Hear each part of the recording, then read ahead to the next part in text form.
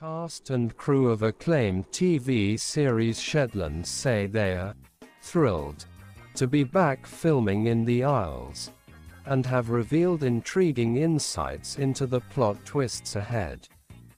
The team began filming Series 8 of the murder mystery this week, the first with Ashley Jensen in the lead role as Ruth Calder.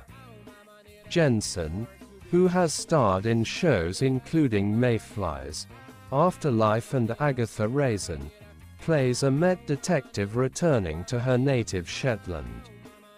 While Jensen has previously hinted at the new dynamic posed by a female lead, senior crew members have now disclosed even more details about what lies in store for viewers when the new season airs later this year.